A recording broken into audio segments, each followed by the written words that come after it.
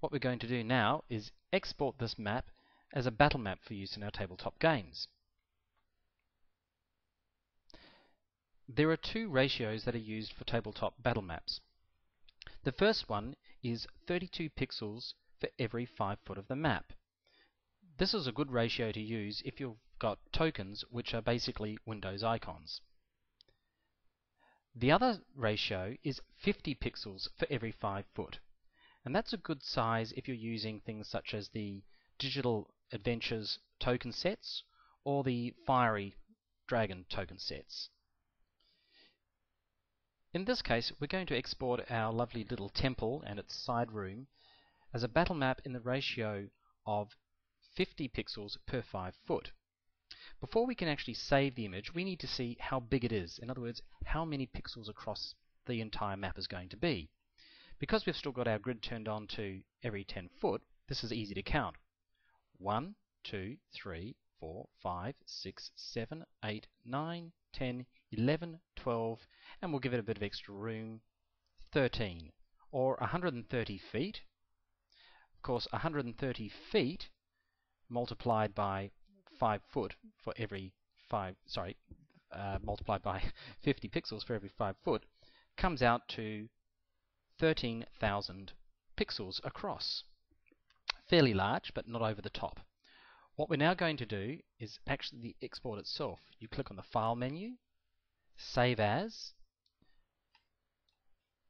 and we're going to give it a name, Temple of Terror, or something nice and fun like that. And most importantly, we're going to select it as a rectangular section JPEG. The rectangular section option means that we will actually be able to choose exactly what area we want to export as. We also need to set the options functions and make sure that the horizontal pixels match the calculation that we created before, which is 13,000 pixels across. Set the vertical pixels to some ungodly high number.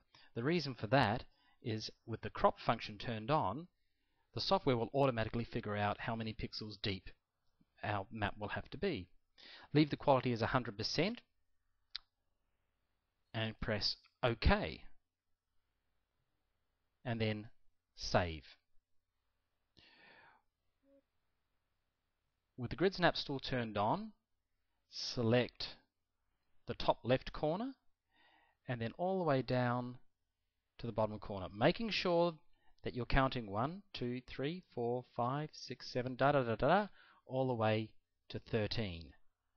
We must make sure that the width of the map matches the calculation in pixels that we had before.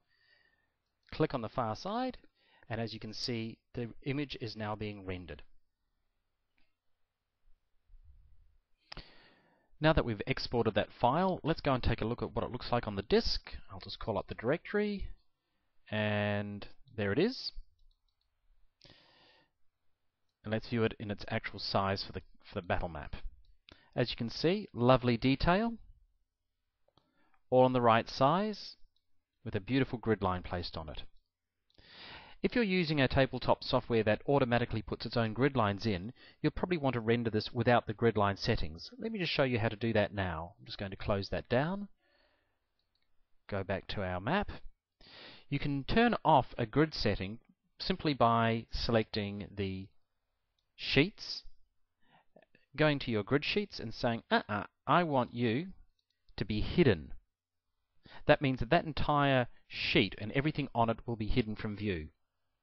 As you can see, that is now hidden. And of course, you would just then go and resave the image in that format, and your map would be saved without the grid lines.